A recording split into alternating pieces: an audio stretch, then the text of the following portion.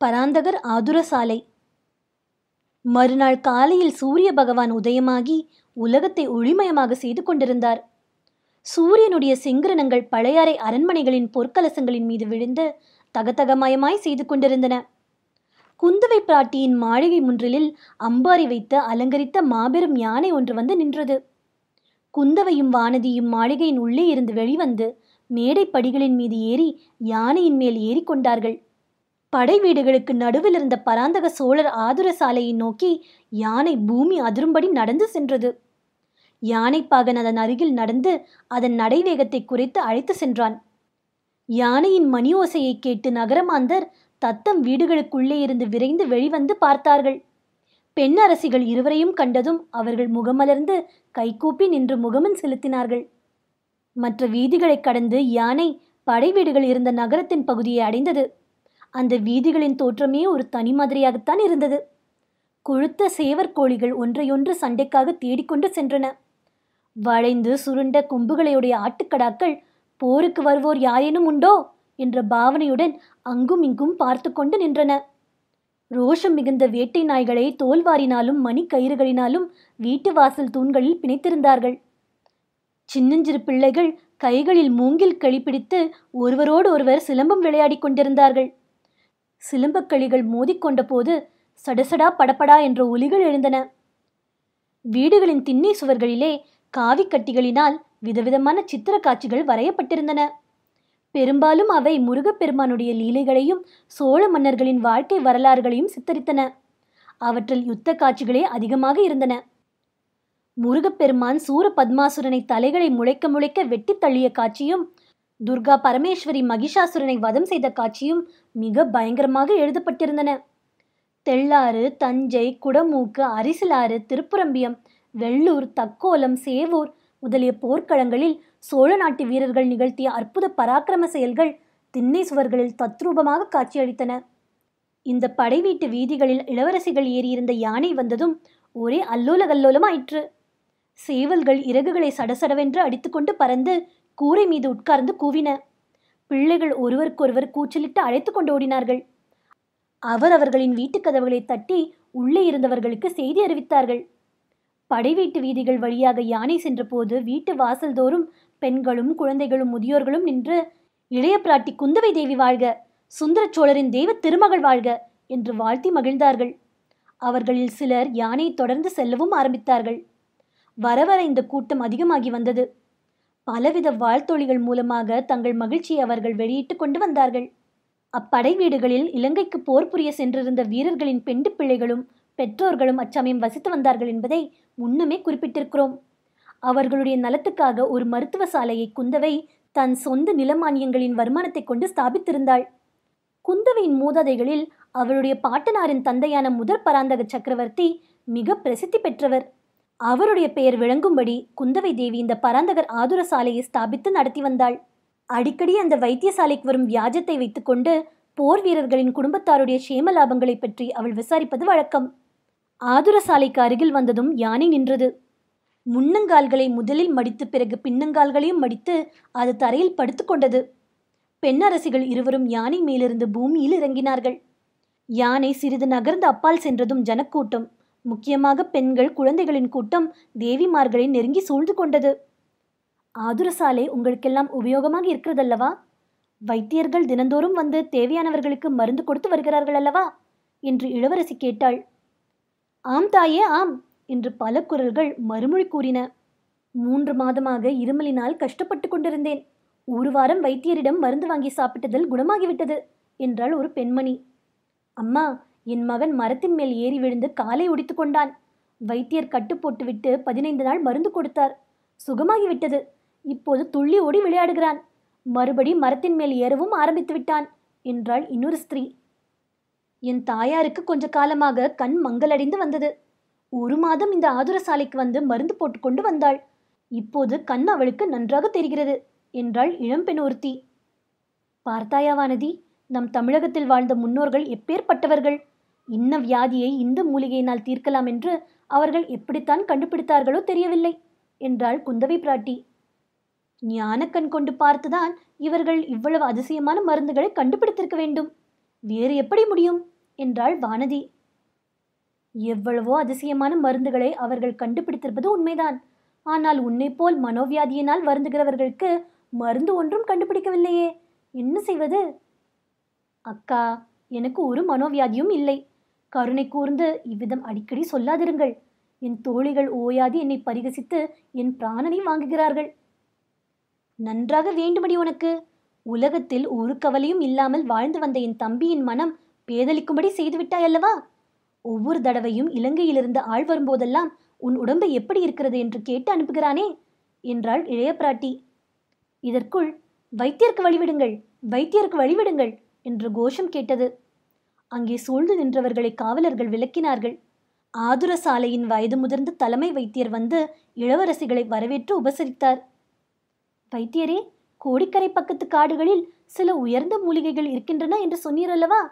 அங்கே போய் வருவதற்காக ஒரு வாலிப வீரரை அனுப்பினேனே, அவர் வந்தாரா என்று குந்தவை கேட்டாள். ஆம் தாயே, அந்த சூடிகையான இளம்பிள்ளை வந்தான்.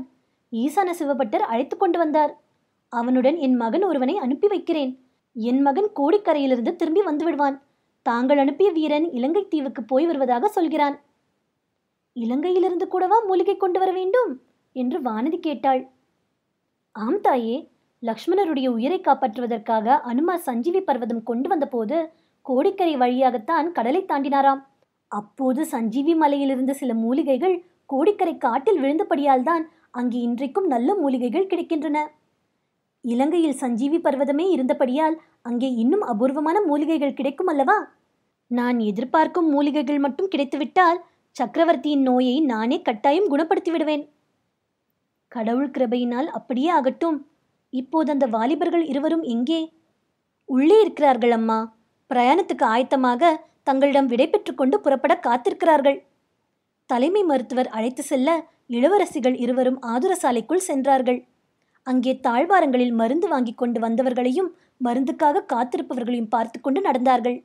அவர்கள் அனைவரும் குந்தவை பிராட்டியை பார்த்ததும் அகமும் முகமும் மலர்ந்து இவ்வளவு நல்ல மருத்துவ சாலையை தங்களுக்கு ஏற்படுத்தி கொடுத்ததற்காக இளவரசியை வாழ்த்தினார்கள். தலைமை மருத்துவரின் அறையில் இருவர் காத்திருந்தனர். அவர்களில் நம் வந்தியத்தேவன் புதிய முறையில் உடை அணிந்திருந்ததை பார்த்து இளைய பிராட்டி புன்னகை பூத்தாள்.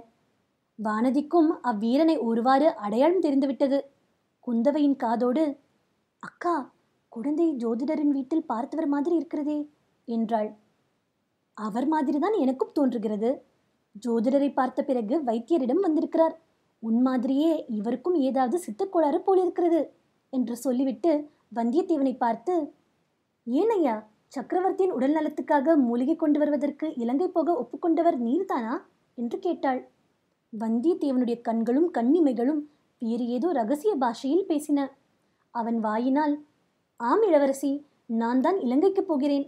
ஒருவேளை அங்கு இளவரசரை பார்த்தாலும் பார்ப்பேன். அவருக்கு ஏதாவது செய்தி சொல்ல வேண்டுமா என்று கேட்டான். பார்த்தால் அவசியம் இந்த செய்தியை சொல்லுவீர். கொடும்பாளூர் இளவரசி வானதிக்கு உடம்பு சரியாகவே இல்லை. அடிக்கடி நினைவு இழந்து மூர்ச்சை போட்டு விடுகிறாள். இளவரசியை சுய பிரஜையோடு பார்க்க வேண்டுமானால் உடனே புறப்பட்டு வர வேண்டும் என்பதாக தெரிவிக்க வேண்டும் என்றாள் இளைய பிராட்டி. அப்படியே தெரிவிக்கிறேன் அம்மணி என்று கூறி வந்தியத்தேவன் வானதியை நோக்கினான். குந்தவையின் வார்த்தைகளை கேட்டதும் உண்டான நாணத்தினால் வானதியின் இனிய முகம் இன்னும் பன்மடங்கு அழகு பெற்று பொலிந்தது. பொங்கி வரும் நாணத்தையும் கூச்சத்தையும் சமாளித்து கொண்டு வானதி தட்டு தடுமாறி, ஐயா, அப்படியொன்றும் தாங்கள் சொல்லிவிட வேண்டாம். ரொம்பவும் தங்களை கேட்டுக்கொள்கிறேன். கொடும்பாளூர் வானதி இளைய பிராட்டியின் போஷணையில் தினம் 4 வேளை உண்டு உடுத்து சுகமாக இருப்பதாக தெரியப்படுத்துங்கள் என்றாள். அப்படியே தெரிவித்து விடுகிறேன் அம்மணி என்றான் வந்தியத்தேவன். அழகாயிருக்கிறது. நான் கூறியதையும் அப்படியே தெரிவிக்கிறேன் என்றீர். இவள் சொன்னதையும் அப்படியே தெரிவிக்கிறேன் என்று ஒப்புக்கொள்கிறீரே. இரண்டில் ஏதாவது ஒன்றுதானே உண்மையாக இருக்க முடியும். அதனால் என்ன அம்மணி? வாதி கூறியதையும் பிரதிவாதி சொன்னதையும் அப்படியே நான் சொல்லிவிடுகிறேன். எது உண்மை எது இல்லை என்பதை இளவரசரே நீதிபதியாக இருந்து தீர்மானித்துக் கொள்ளட்டும் என்று சொன்னான் வந்தியத்தேவன். ஆனால் ஒருவர் சொன்னதை இன்னொருவர் சொன்னதாக மட்டும் மாற்றி சொல்லிவிட வேண்டாம். உமக்கு புண்ணியம் உண்டு என்றாள் வானதி. குந்தவை இந்த பேச்சை அத்துடன் நிறுத்த விரும்பி, வைத்தியரே, அரண்மனை திருமந்திர அதிகாரியிடமிருந்து இவர்களுக்கு கொடுத்தனுப்ப ஓலை கிடைத்ததா என்று கேட்டாள். கிடைத்தது தாயே. சக்கரவர்த்திக்கு வைத்தியம் செய்வதற்காக இவர்கள் மூலிகை கொண்டு வரப்போவதால் வழியில் உள்ள அரசாங்க அதிகாரிகள் எல்லோரும் இவர்கள் கோரும் உதவி செய்ய வேண்டும் என்று பொதுவாக ஒரு ஓலையும், கோடிக்கரை கலங்கரை விளக்க காவலருக்கு தனியாக ஒரு ஓலையும் கிடைத்தன. இவர்களிடம் கொடுத்து விட்டேன் என்றார் வைத்தியர். அப்படியானால் ஏன் தாமதம்? உடனே புறப்பட வேண்டியதுதானே என்றாள் இளைய பிராட்டி குந்தவை. ஆம், புறப்பட வேண்டியதுதான் என்றான் வந்தியத்தேவன். ஆனால் உடனே புறப்பட்டுவிடும் காரியம் அவ்வளவு சுலபமாக இல்லை. மருத்துவ சாலையிலிருந்து அவர்கள் வெளியில் வந்தார்கள். அரசகுமாரிகளை ஏற்றிச் செல்ல அம்பாரி யானை காத்திருந்தது. வந்தியத்தேவனையும் அவனுடைய துணைவனையும் ஏற்றிக்கொண்டு காற்றாக பறந்து செல்வதற்கு அரண்மனை குதிரைகள் 2 துடிதுடித்துக் கொண்டு நின்றன. ஆனால் வந்தியத்தேவனுக்கு திடீரென்று ஏதாவது சந்தேகம் ஏற்பட்டு கொண்டிருந்தது. குந்தவைக்கும் புதிதாக எச்சரிக்கை செய்வதற்கு ஏதேனும் ஒரு விஷயம் தோன்றிக் கொண்டிருந்தது. போகும் வழியில் அவர்களுக்கு ஏற்படக்கூடிய அபாயங்களை பற்றி குந்தவை முக்கியமாக எச்சரிக்கை செய்தாள். அரசகுமாரிகள் அம்பாரி யானை மீது ஏறிக்கொண்டார்கள். பிறகு வந்தியத்தேவனும் அவனுடைய துணைவனும் குதிரைகள் மீது ஏறினார்கள். யானை புறப்படுகிற வழியாக தோன்றவில்லை. நெடுந்தூரம் பிரயாணம் போகிறவர்கள்தான் முதலில் புறப்பட வேண்டும் என்று குந்தவை குறிப்பினால் தெரியப்படுத்தினாள். வந்தியத்தேவன் மனமின்றி தயக்கத்துடன் குதிரையை திருப்பினான். இன்னும் ஒருமுறை ஆவல் ததும்பிய கண்களுடன் இளவரசியை திரும்பி பார்த்தான். பிறகு குதிரையின் பேரில் கோபம் கொண்டவன் போல் சுளீர் என்று ஒரு அடி கொடுத்தான். ரோஷம் கொண்ட அந்த குதிரை 4 கால் பாய்ச்சலில் பிடித்து கொண்டு பறந்து சென்றது. அவனை தொடர்ந்து போவதற்கு வைத்தியரின் புதல்வன் திணற வேண்டியிருந்தது. யானை திரும்பி செல்லத் தொடங்கிய பிறகு குந்தவை சிந்தனையில் ஆழ்ந்தாள். இந்த மனதுதான் என்ன விசித்திரமான இயல்பை உடையது! மன்னாதி மன்னர்களையும் வீராதி வீரர்களையும் நிராகரித்த இந்த மனது வழிப்போக்கனாக வந்த இந்த வாலிபனிடம் ஏன் இவ்வளவு சிரத்தை கொள்கிறது? இவன் ஏற்றுக்கொண்ட காரியத்தை வெற்றியுடன் முடித்துக்கொண்டு பத்திரமாக திரும்ப வேண்டுமே என்று ஏன் இவ்வளவு கவலைப்படுகிறது? அக்கா, என்ன யோசிக்கிறீர்கள் என்ற வானதியின் குரல் குந்தவையை இந்த உலகத்துக்கு கொண்டு வந்தது. ஒன்றுமில்லை வானதி, அந்த வாலிபனுடைய அகம்பாவ சுபாவத்தை பற்றி யோசித்துக் கொண்டிருந்தேன். அவனிடம் என் தம்பிக்கு ஏன் செய்தி சொல்லி அனுப்பினோம் என்று இப்போது தோன்றுகிறது. ஆமக்கா, அவன் ரொம்ப பொல்லாதவன்தான். பெரிய கொள்ளைக்காரன் என்று கூட சொல்ல தோன்றுகிறது. அது என்ன? கொள்ளைக்காரன் என்று எதற்கு சொல்கிறாய்? சாதாரண கொள்ளைக்காரர்கள் பொன் வெள்ளி முதலிய பயனற்ற பொருட்களை கொள்ளையடிப்பார்கள். இந்த வாலிபன் சோழவள நாட்டின் குலதெய்வத்தையே கொள்ளையடித்துக் கொண்டு போய்விடுவான் என்று எனக்கு பயமாக இருக்கிறது. தாங்கள் அதற்கு இடம் கொடுக்க மாட்டீர்கள் அல்லவா என்று வானதி கூறினாள். அடிக்கள்ளி, உன்னை போல் என்னையும் நினைத்து விட்டாயா? அப்படியெல்லாம் ஒரு நாளும் நடவாது என்றாள் குந்தவை. யானை திரும்பி சிறிது தூரம் சென்றபோது வீதியில் ஓரிடத்தில் பெண்கள் பலர் கூட்டம் கூடி நிற்பதை அரசிளங்குமரிகள் பார்த்தார்கள். யானையை நிறுத்தச் செய்துவிட்டு, ஏன் கூட்டம் கூடி நிற்கிறீர்கள்? ஏதாவது சொல்ல வேண்டுமா என்று இளைய பிராட்டி குந்தவை கேட்டாள்.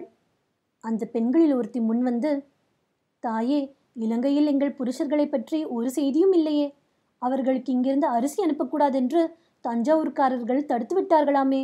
வயிற்றுக்கு சாப்பாடு இல்லாமல் எப்படியம்மா அவர்கள் சண்டை போட முடியும் என்று கேட்டாள்.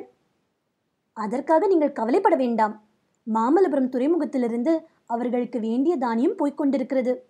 தஞ்சாவூர்காரர்கள் என்ன செய்தாலும் உங்கள் இளவரசர் சும்மா விட்டு விடுவாரா? சோழ நாட்டு மகாவீரர்கள் பட்டினி கிடக்கும்படி பார்த்து கொண்டிருந்து விடுவாரா என்றாள் இளைய பிராட்டி. வேறொரு சந்தர்ப்பமாய் இருந்தால் குந்தவை அங்கேயே இறங்கி அந்த பெண்களுக்கு மேலும் சமாதானம் சொல்லியிருப்பாள். இப்போது அவளுடைய மனம் வேறு விதமான சஞ்சலத்துக்கு உள்ளாகி இருந்தபடியால் தனிமையை விரும்பினாள். யானை அரண்மனையை நோக்கி சென்றது.